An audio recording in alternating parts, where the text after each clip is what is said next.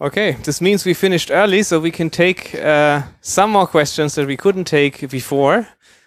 So we have 10 minutes for postponed questions, if people can still remember their original questions. Yeah, and we have a... whose mouse was that, by the way? It can be returned. Okay, yeah. Okay, so any questions that were still postponed? Okay, yeah. I had a question regarding the GPRS and the channels and how many. Basically, if a user is connected via GPRS, does it use up that traffic channel, and how long does it use it up, and how many users can use that traffic channel? Okay, sorry. Could you repeat it? It's okay. I'll answer. Sorry. The allocation is dynamic on GPRS. It's not unlike circuit switched, where basically each call takes up one time slot, whether it's a full rate or a half rate time slot. In GPRS, basically, even inside a single time slot, the allocation is dynamic. So basically, if there is data for 10 phones, then it will take some messages are sent for one phone, some messages are sent for another phone, so it's completely dynamic, like you would have in any other packet-oriented shared media, let's say Wi-Fi or something like that. Okay, well, there you have collisions, so it doesn't really match that way, but okay.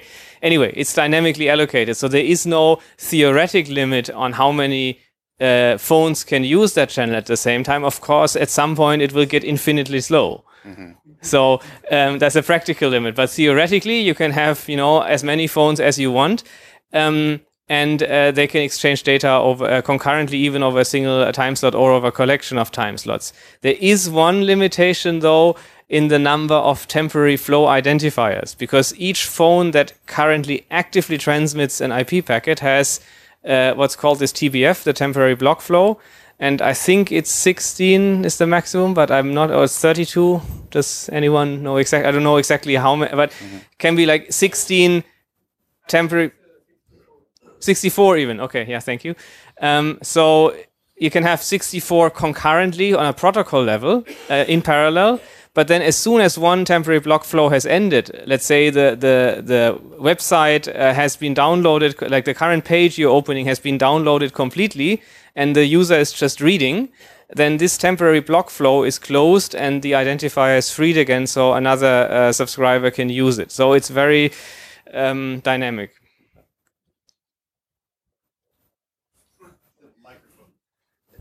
I was going to ask, but following on this, so this is on a protocol level, but specifically on an implementation level, how does the Osmoverse handle fair resource allocation as far as GPRS and Edge? I don't think we're fair. I don't even think we do. I mean, I don't even think we do much effort. I'm not sure whether Holger has something to say about that. Do you have something to say about it? Very little.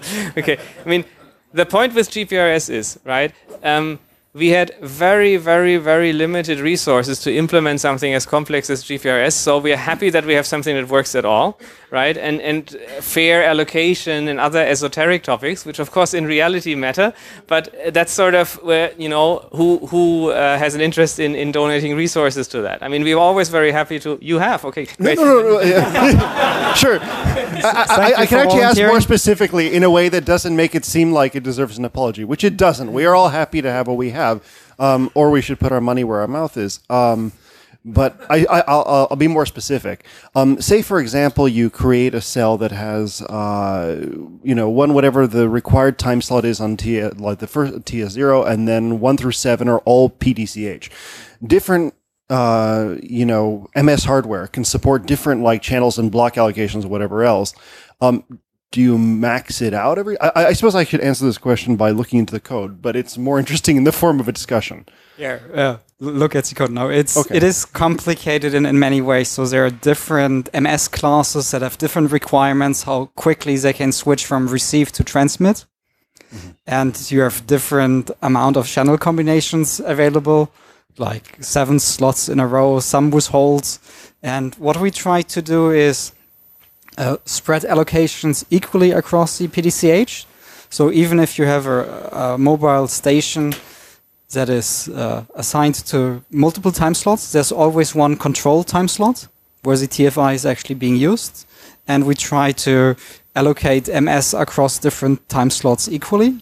But depending on the channel combinations you have, it already limits of how many time slots you can allocate. So if the first time slot already has some users, you try to use the second one, but then depending on the MS class, you can only allocate 2 time slots instead of 3. So this is where fairness is already failing. But the only other part is that what Daniel mentioned earlier is that you have like an allocation algorithm. And he mentioned dynamic, and the dynamic part is that if the cell is really, really crowded, we go from like multi-slot allocations to single slot allocations. On the fly. On the fly. Depending on the load here. Good. Thank you. Oh, I have to continue. Do we have more questions? 3 more minutes. 3 more questions. Keith? Did I? No? Okay. I had a question about the femtocell, and I believe that that one that you have sourced and that you were using, there isn't anything particularly special about it, right? It's just in a standard mode, and you can access it. But are there any considerations in like which models? There was something about one that was opened, right? What was good? The consideration is for you what femtocell you can actually get. Okay. So that's really, or how much you're willing to pay, because the market is very limited. They tried to have like a huge market for femtocells, which means the companies having a business model in femtocells wanted to sell them in 100,000 units. So mostly the operator customers tried to buy them, and there's not really an open market for 3G femtocells. Which was the one that some firmware got accidentally? Many. I can refer to Kevin if he wants to give a small overview. So the very first femtocell which got somehow hacked was by THC. It's the Vodafone UK femtocell. But there's not a lot of documentation except from this group. The second one is the one I worked on. It was the SFR femtocell, which was ubiquitous, then Broadcom, then Picochip, or other way around. They also have a 3G, a newer model now, which isn't broken. The older model is still broken. Then there is the one from Huawei. You can access. Yeah, broken means we found a security weakness, so we can access it. There is one from Huawei, but which we played quite some time with. But each model we bought had complete different configurations. Sometimes UART was there, sometimes JPEG was there, sometimes the firmware was completely locked, sometimes the symbols were stripped. So we stopped with it. Harald also spoke about another one where we didn't get any provision. This is the exact same model than the newer one from SFR, which has where no weakness has been found in a slow time. And for 3G, I think that's the big overview. Except now the one which is used now by Osmocom and for the Accelerate 3G. This is the one which is the easiest to use because you can still find it. You don't have to get to an operator, because previously you had to get to Vodafone UK, SFR France. So you need a subscription, which is quite a hassle. And there are the tools, and it is open. So I think the best bet would be try to find whatever they are using.